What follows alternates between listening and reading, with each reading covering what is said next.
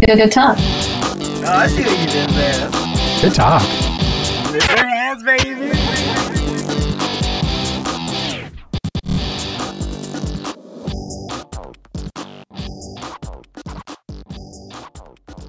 Hey everyone, welcome to another episode of Good Talk with Good People. Today I have a fantastic guest. She has a new special out called Please Notice Me. It's on Amazon Prime, and her name is Kim McVicar. Thank you so much for coming on. That is you.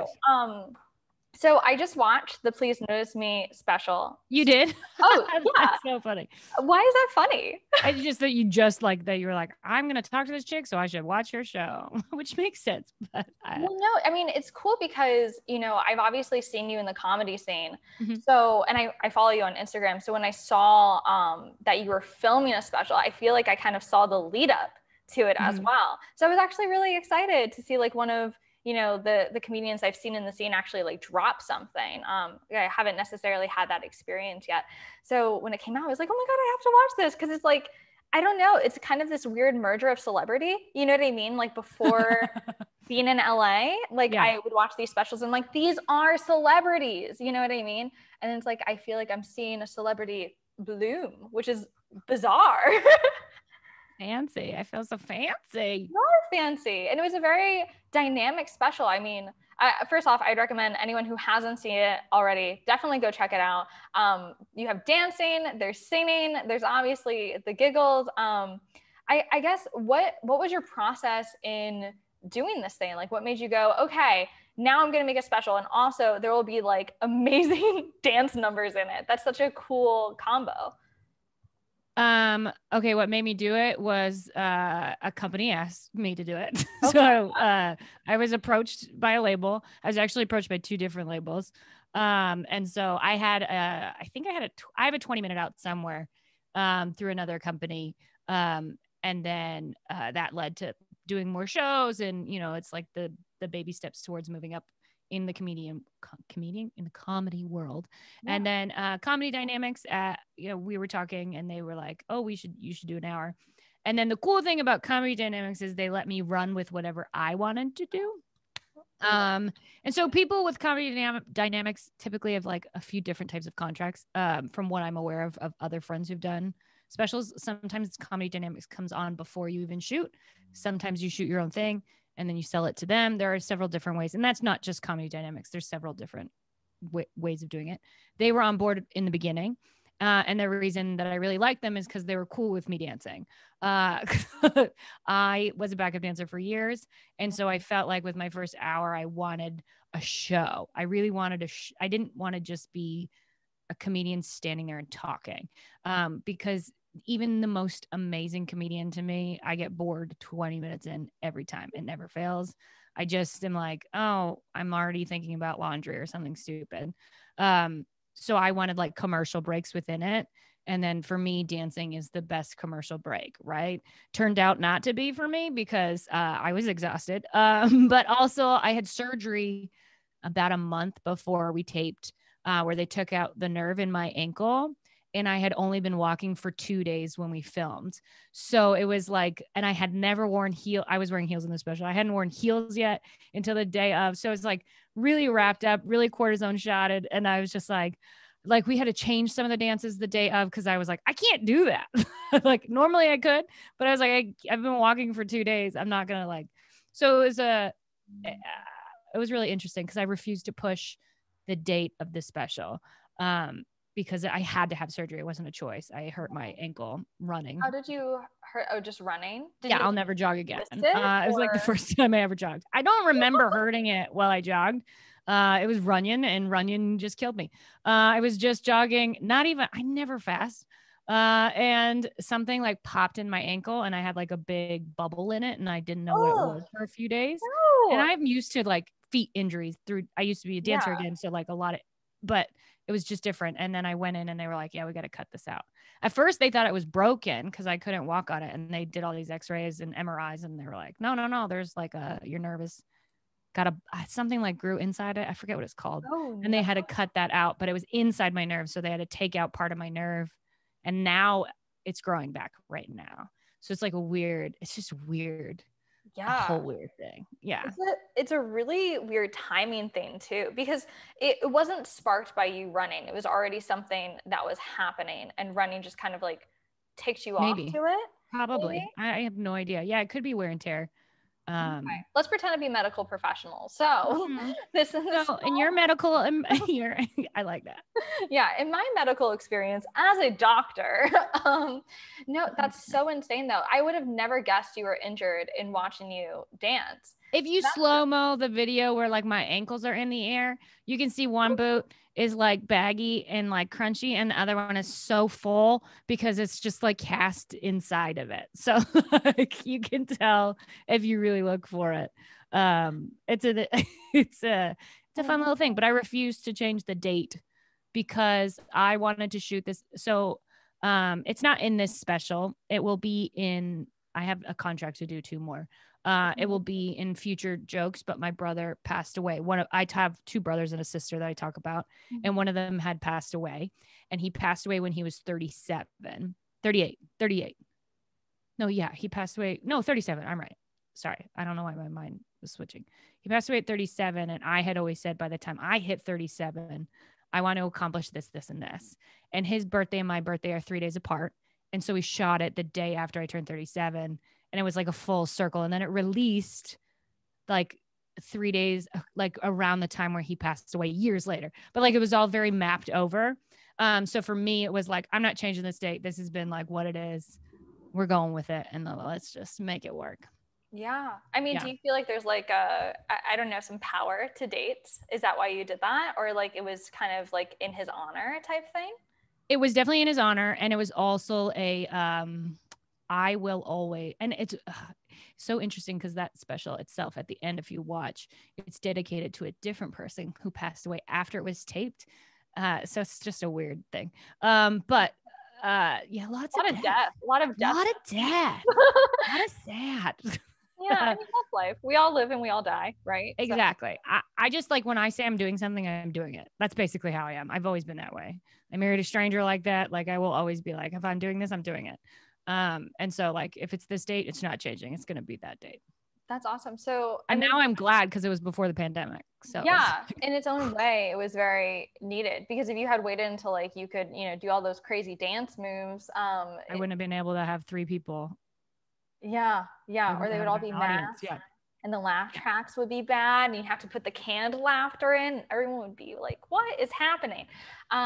When is your next special going to come out? Do you know yet? Since it's well, it was supposed to be shot this year, but I pushed it a year because I need to do the road, and I need to figure it out. Like, I don't know if I want to always have dancers, or do I want to always have dancers? You know what I mean? Like, I don't know. Do I want to go bigger, or do I want to, it is what I have no idea yet. Yeah. You just have to kind of, it's trial and error, right? So it's like maybe some shows have a lot of dancers, some shows have no dancers, and see kind of what happens. I will say, as a female though, I do understand the power dynamic you were talking about with all those male dancers. I was a little jealous. I was like, wow, she is like a rapper. This is amazing. So I vote for more dancers. If my if I do dancers again, it'll be more. It won't be less. It won't be the same. It'll be like guys coming on silk screens down from the stage or something like if I'm going to do it, I'm going to do it. Yeah. It just depends. Yeah. That's awesome. So I do want to ask you, just like out of personal curiosity, when did you start comedy and what kind of got you into it? Because you did have this career as a backup dancer. So it's not like, you were just some person flicking through, TV being like, what will I do with my life? You kind of had this career trajectory already. Is that how you got into comedy? Oh, yeah. You were just watching TV and you're like, what am I going to do? Yeah. I mean, I was like out of college and I was like, wow, that communications degree got me nowhere. What now? Right. But you kind of already had a thing going. So what was the inciting incident? I never wanted to be a dancer. Did you really not? No. Wait, so like why do you dance all the time still then? I love dancing. Okay, I never wanted it to be a job. Oh. But then I don't regret any of the jobs that I did. Sure. but I was a child performing and getting paid, right? So it was a big part of my identity as a kid. And I hit like a certain age in high school where I think it was junior year. I was like, I'm not dancing anymore. This is not who I am. And I like had this big like, oh, this whatever moment. And then I finished high school and was offered a tour. And I was like, yeah, what other skills do I even have? Like, I don't have any skills. So I better do this. So then I just started touring because it happened to be something that I was good at and worked hard at. It's not like I just like sat around. I did all the work. Yeah. But it wasn't something that I ever wanted to do. And I think that's partially how I got all the jobs that I got, because I was never stressed in the audition process as a dancer. There's like callbacks and you see all these other ladies dressed in like sports bras and that's it. And like, there's a lot of like image thoughts and I don't know. I just never cared. So it was like, I would mess up in the audition and still get the job because I was fun to be around. And then that was like, oh, everyone thinks I'm funny. Oh, I've always loved comedy. Cause I was taking like Second City at like, well, I got into the theater program in my freshman year of high school in Canada. And that was like, we did comedy and drama and all that stuff. But I took drama over dance in a performing arts school. And I was accepted for both. And then, cause I felt like I was already dancing enough. And then, I took Second City in New York City and did all of that before it doesn't exist anymore. And so I got into like that kind of comedy, like sketch comedy and whatnot. And then I did a few dance tours and then I just said I wanted to do stand up. And I moved to LA and did stand up the first week that I moved here. And I was terrible. It was the worst because I didn't know what I was doing. I basically told stories. I still tell stories, so maybe I still don't know what I'm doing. But it was like 3 minutes of like me in the back of iOS just being like, what is happening? Like I remember, Jeremiah was still like figuring it all out at the same time. There's a bunch of us just like, what are we doing?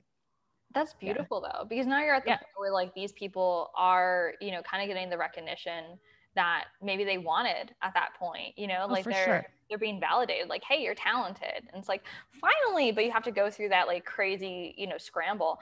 I guess I'm wondering, you kind of see this pattern with people who are great at things where they'll become great at one thing and then suddenly it's easier for them to become great at other things. Do you feel like that's kind of something dance taught you, like becoming great at dance? And like, good enough to like get jobs and like continuously do it. Do you feel like that kind of fed into you building the skills to comedy? I think dance teaches you how to have discipline. And I think there are a lot of comedians who have no discipline. So like there's and dance teaches you how to fail. You know what I mean? Like you're not always the best. It is a subjective sport. Because it's an artistic sport. And so is comedy. It's subjective. Some people are going to think you suck and other people are going to think you're amazing. And I think that that's the same thing with dance. So where there is a technical aspect to both fields, there's also a big, like, just what is somebody's cup of tea. So I think that they do map over very well.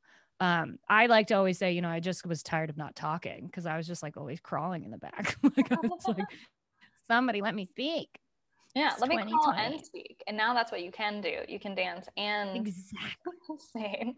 I don't know. I think I would imagine, right? I'm not a dancer by any means. I like to dance. What? Why not? Because I have one dance move. It's called twerking, and that's all I'm good at. Like literally all of it. In the nightclub with the lights off, seducing someone. That's it.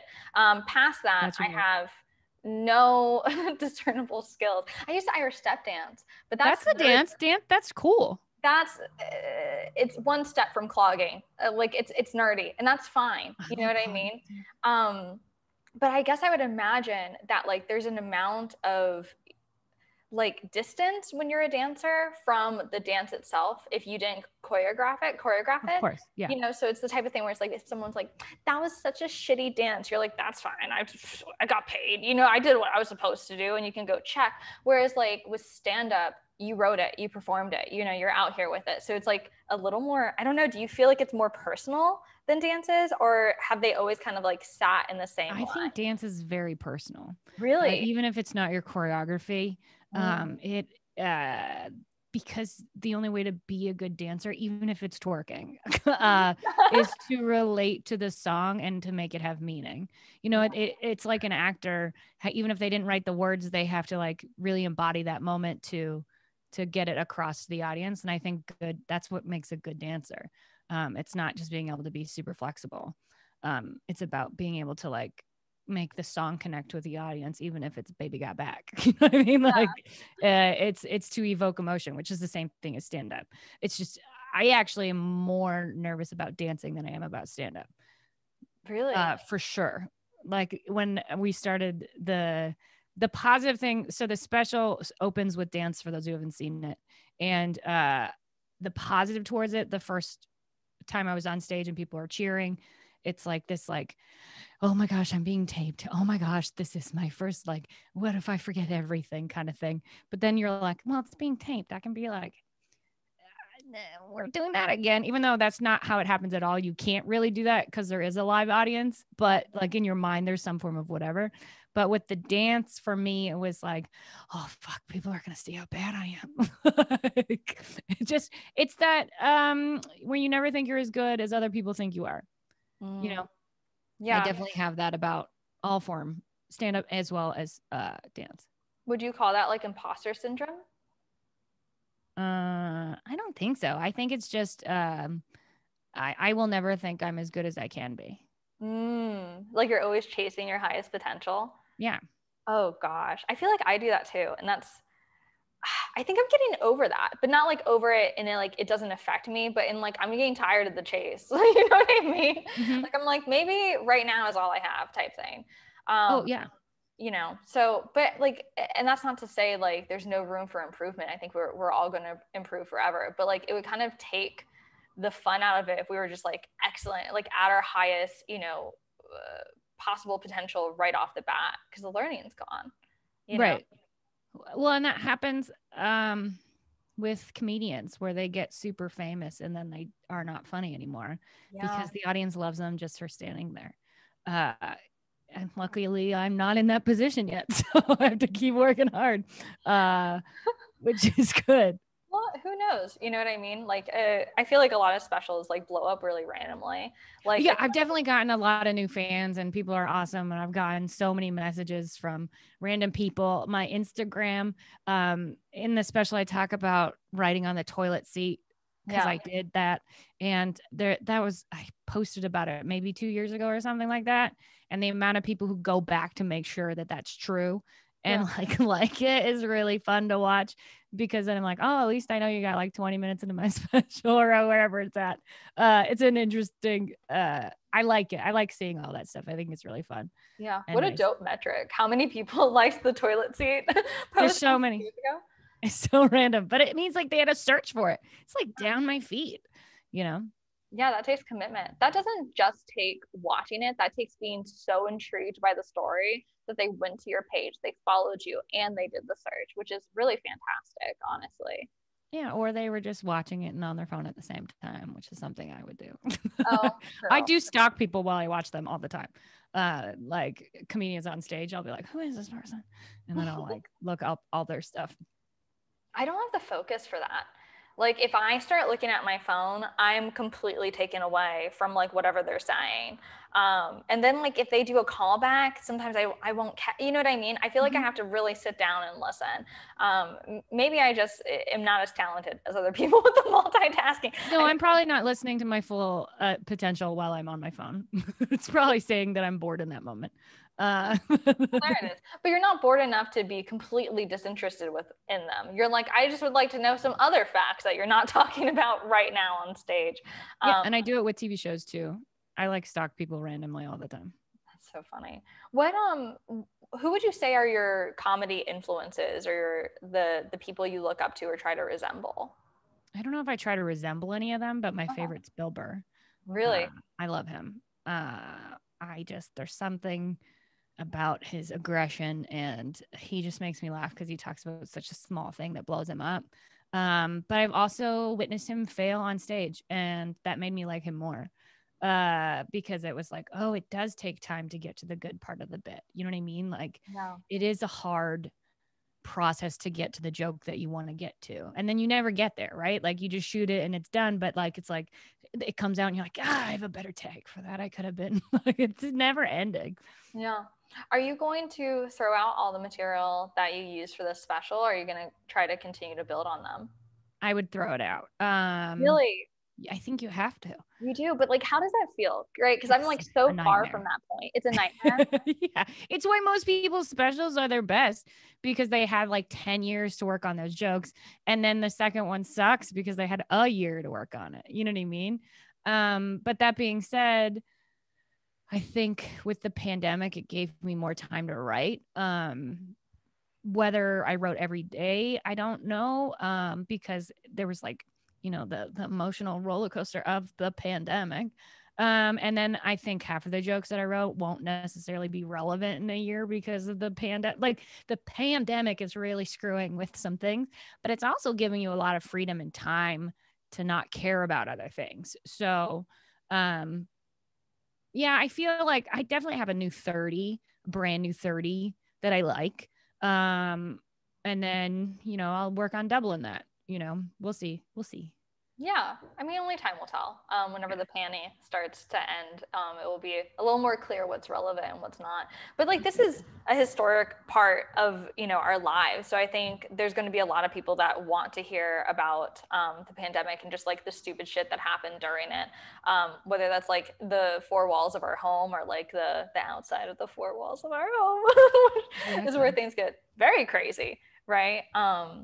I don't know. I think that it's definitely really amazing for someone to be able to even put it together a 30 during this time, just given how dour. Every joke I write is 5 minutes ish. Like, I'm always like, really, I have a few that I've worked on that are like really short, and people are like, oh, you could expand on that. And I'm like, no, I need some short ones, because most of my joke writing is 5 minute. I don't know. I just write in 5 minute increments. Really? Is it because you start with a story?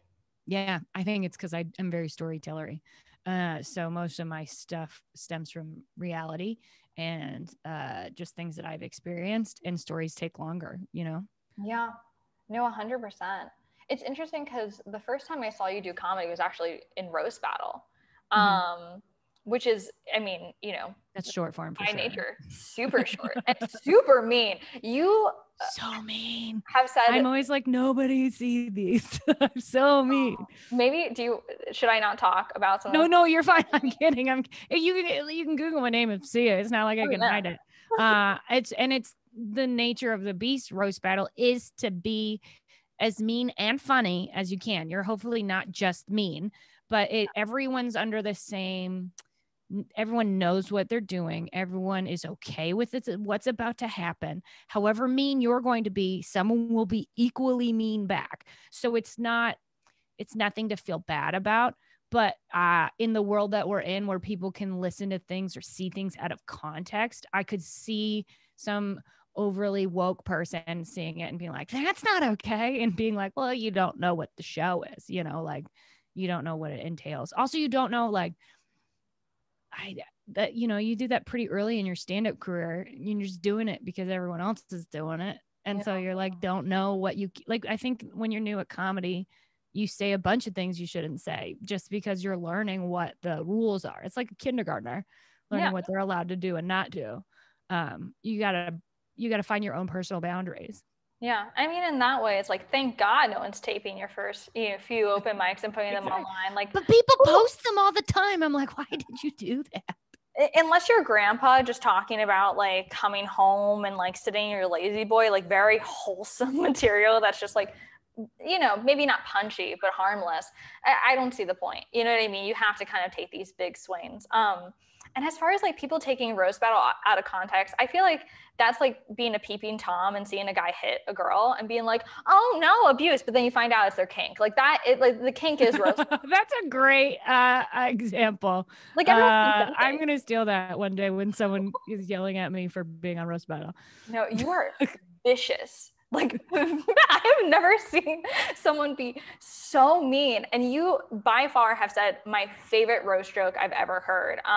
Which is, I won't say it verbatim. People can go and look you up, and I think it's probably online. But the thing you said to Cole Alexander about his, the berry, I remember that moment. I was like, oh wait, there's a tier of comedy I may never be capable of, and it's what. And Cole and I are really good friends. Like, and so, the roast battles I like doing. I've done both. I like roasting people I'm friends with, because I know they don't care. Yeah. Like Cole and I were drinking before we got up, and we were drinking after. Like it was just a fun, like, here we go. And Cole's a great roaster. And then I've had to battle people I don't know, and I don't like that. My personal thing is I'm not doing that anymore. I'll roast friends, but I'm not roasting strangers. And by strangers, I mean like just in the community that I don't like hang out with. Yeah. Why is that though? Like, what have you found isn't fulfilling about roasting a stranger? It feels weird. It feels mean. You know what I mean? Because you don't know them. You don't know what they're okay with or not okay with. And then usually those are the people, like, you have to Google their, you know, comedy and all of that. And so you're roasting things that you've heard them say. But then there's other people who also give you like dirt sheets where they're like, here's all my problems, and then you're like, what? And then they ask for yours, and I have given it to them because they asked, but I also am like, wait, am I doing the work for you? Like, and or also now I know what you're gonna get me on, like the things that I give. Like, it's just a weird thing. And then also there are people who don't write their own roast jokes. Like, it's all a weird, you know. So if you're roasting your friends, you know what you're getting. It's more fun. Yeah. I hang out with a sensitive bunch of people. So I feel like it would be almost worse if I roasted one of my friends, because like we know so much of the core, you know what I mean? Like the things that really like well, you know what not to touch too, though. You know what I mean? But then you also know what they're gonna like. I mean, I talked about my brother passed away on this already. The amount of people who roast me on him passing away every time. You know, but like, you know, it's coming. So it's like, all right, you're going to roast me on my dead brother, my dead dad. Let's go. Like, I know it's coming. You just kind of prep before. Do you ever sit down with your friends before and be like, okay, what are you going to roast me on? No. No, it's a complete like with the Cole one specifically, we both did the improv before it, like stand-up sets. And so a mutual friend of ours was like, oh, you guys are roasting. And then Cole had already told him the jokes that he was going to hit me with. And I had told the guy, I was like, oh, these like, but we didn't, that guy never told us what the other one was doing. And it was just like, okay, have fun, guys. And I was like, oh, okay, that's gonna be fun because you know both. All right, let's party. Yeah. That's so crazy. I mean, I think that part of the fun is kind of hearing the roast people point out about you. You know, there is something endearing about like someone spending that much time trying to kind of make your life into something like vicious or mean. You know, you're like, oh, thank you. It's a writing exercise for sure. It's a full exercise. Yeah. Yeah. And I think that's the reason why I'm surprised that you just do these like ready-made 5-minute sets, because roasting is so punchy that I would imagine you would like hit those one-liners all the time. But like, and I mean, you do obviously, like your sets and your stories are punchy, right? I guess maybe I'm talking from personal experience. Every time I've ever tried to tell a story, it ends up being 30 minutes too long. It will be 35 minutes and it'll be 30 minutes too long. For stand-up, I think it's learning how to tell the story, because it's not storytelling. It's not how it's not by timeline, it's by topic. So like if the story is about you and your ex, as an example, you're not doing the first date and all of the things that happened on the first date. You're doing all of the times he didn't put his socks in the hamper. And then it's topical instead of time-wise. Yeah, totally. Because you're looking for the parts that you can like immediately joke on. I guess after you started doing stand up and you kind of like felt that first like, oh, bomb, you know what I mean? Like the first like, dagger to the chest. Every day. How long did it take you to like get good? You know, like when you got like your first laugh and then like, oh, you got your first laugh consistently. Like how long did that take? I got a lot of laughs. I think most comedians do too. I got a lot of laughs in the beginning. I think all comedians start kind of good because their friends are there or people are nicer or they're brought up to like, there's something in the fearlessness when you first get up of not bombing. Doesn't mean it's structurally amazing. It's like the stage presence is good and they're funny premises, you know, like you can find the ideas in them. Then there's like a middle ground where you kind of suck and then you get good again because you either choose to stay or leave. Personally, the first time I bombed really hard, I just did another mic immediately after. It was like, you don't have a choice. You're going to fix that. That was because you did this, or this, you know, like, you know, I treat it like a job. Yeah. You just kind of engineer it and then like bring that discipline to it, which is awesome. Yeah. I do know a lot of comedians who, you know, they do lack that. Like they'll be super funny as people too. That's like the most heartbreaking times where like you meet someone who's like so funny, you know, you're just talking and you're like, damn it, you're so natural, you know, and then they're just like, I just want to sleep today. And you're like, no, go get better. Well, that's why people don't rise. That's literally why people don't make it, is because it's a business. You know what I mean? Like there are some phenomenal comics who will never be seen by anybody else but the little local community because they're not reaching out for more. And maybe they don't want it. That's the other thing is there's a lot of comics who don't actually want to be comedians as much as they say they do. They don't want to do the work and they don't want to hear all of the online meanness and like all the other things that come with, like, there's negatives and positives towards it as a job, you know? Yeah. Do you mostly always enjoy it or is it kind of like a back and forth? I mostly always enjoy it. And if I don't, I drink more. Does drinking help you on stage or with writing? I just like drinking. Let's start with that. I'm Irish and Scottish, so that's a thing. There it is. I enjoy it. I've never been to the point where I can't wake up the next morning and do my job, or you know what I mean? Like I'm a responsible alcoholic, I would say. I like riding drunk. I do like buzz, not super wasted. Yeah. And then I like rereading it the next day completely sober and being like, what the fuck was that? Some people smoke pot. I don't smoke pot. Some people do that. Some people, I also write a lot of times on hikes and I'm not drunk hiking. So like sometimes I'm drinking, sometimes I'm not, but I do like drinking before stand up, but I'll never have more than 2 beers if it's a show.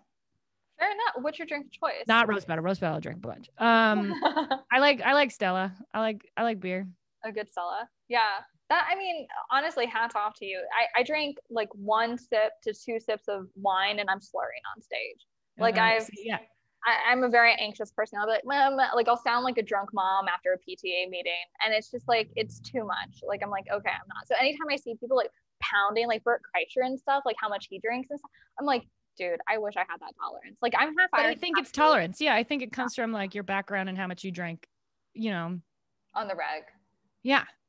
I would be drinking even if I wasn't at a show. So I'd be drinking more probably. Yeah. The fact that I have to stand up and speak is stopping me from drinking. We can bring the alcohol on stage. That's amazing. Like that to me is part of the beauty in comedy. Like comedy, you could do whatever you want. You could be sober. You could be an alcoholic. You could be anything and be on stage and doing it. There's no no's in comedy, which I like. Yeah. I really like that. It really is just like no holds barred. Like do whatever the fuck you want. And if people like it, great. And people are liking it. I do want to ask you kind of as like a final question. What advice would you give to future little budding comedians? Ooh, I don't have any. No. Quit. I'm like, quit. Get out of my stage time. I don't know. Like, you've been doing comedy for a while. What do you think? What would you say to somebody?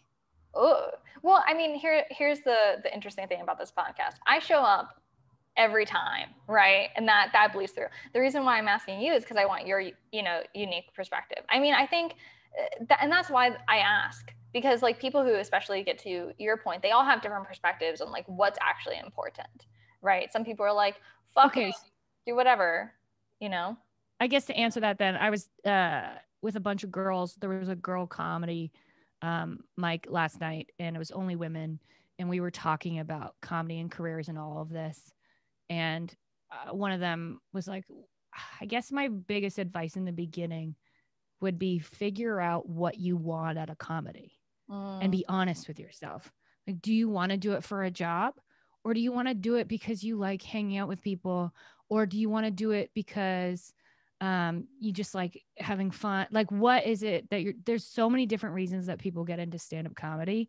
Part of it is the community is so cool. You know what I mean? Like, it's like why people still do sports when they're adults, but don't join the team. Like don't try to become professionals. Right. Yeah. So there's nothing wrong with both of those parties living in the same world. So I would say, figure out which one you want, because then you can attack it from a different perspective. And it doesn't mean it can't change, right? Like you could start off with being like, I don't want to do this for a living. I just do this for fun. There's a freedom in that. Right. Yeah. And then there's also like, I want this to be my job. So then you work at it all the time. It just depends on what you want. Yeah. Did you know from the start, you were like, I want specials. I want to hit the road. I want to do these things. 100%. Yeah. And that's why you're like, all right, all the time. Drinking doesn't matter. Gonna write. Hiking. If I have to drink every day, I will, for the craft. What a beautiful excuse. Kim, you are awesome. I think you're super funny. You're so sweet.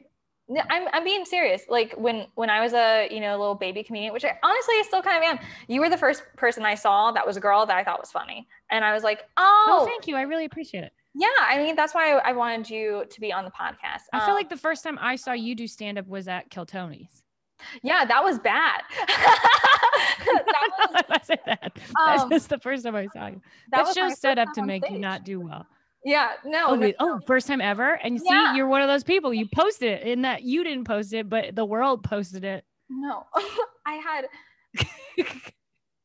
Kim, honestly, I had no context for what I was doing at all. I love it. I didn't know it was filmed. I didn't know. That's what the show is based on. That's so good. It was, whew. But whatever, I get to know the first day that I started comedy. That's the only benefit of it. And it's nice to see progress, but it's really, it would be difficult not to progress from that set. Honestly. It was a big low. But anyways, I really appreciate you coming on. Where can the people find you? What upcoming projects do you have? How can they keep up? So I mostly post on kim.mcvicar on my Instagram. Most of my social media is kim.mcvicar. And I have a website, kimmcvicar.com. So like all of my shows and tour dates are always on there. And then I'm it's out, a podcast with Handred Seavey, and it's called I Don't Want to Wait. And it's just us riffing about Dawson's Creek episode by episode, because we both have been talking about it so much behind everybody's back. We were like, we should talk about it in public. There's no shame in still liking Dawson's Creek. And I'm learning a lot through it, because it really brings up like high school. So you're like, oh yeah, that happened to me. Or did you have a teacher that tried to rape a bunch of kids? Because those are like Dawson's Creek episodes. Like it's just like weird storylines. Yeah. That's fantastic. Definitely check all those out, and all of Kim's links will of course be in the description. So if you're driving or hiking or doing any of those things, you don't have to stop. You can just come back. Pull over if you're driving, but yeah. Yeah. Well, that's what I'm saying. They don't have to stop. They don't have to start scribbling on a random piece of paper or a Chipotle napkin as they're on the highway. You can wait, and then you can follow her. Huh? Do you like Chipotle? I love Chipotle. Really? Sorry. Yeah. I love anything that is carbs. I do too. They just never cook their rice. And that's their main thing. It's like finish cooking your rice. That's weird. I feel like I specifically like their rice. So maybe something's so wrong crunchy. with my texture. I like the crunch. That's not cooked. That's not cooked. That is a bad measurement for rice. I never realized Chipotle had bad rice, and I just actively enjoy something that's bad. That is terrifying to me. Am I cooking rice wrong? Because my rice tastes You just don't finish cooking your rice. That's okay. You like it crunchy. I don't cook rice well either. I'm not good at it because I don't like waiting. That's yeah, crunchy rice sounds disgusting. But in practice, thank you, Chipotle. But everyone, definitely check out Kim's special, Please Notice Me, on Amazon Prime. It is awesome. And if you want more of me, Hailey Hackett, feel free to follow me on Instagram at Hailey Hackett Talks. And if you want more good talks with good people, follow us on Instagram at Good Talk With, and listen to more podcasts on iTunes, Spotify, YouTube, all of it. Anyways, we'll talk next week. Thanks. Thanks, Hailey.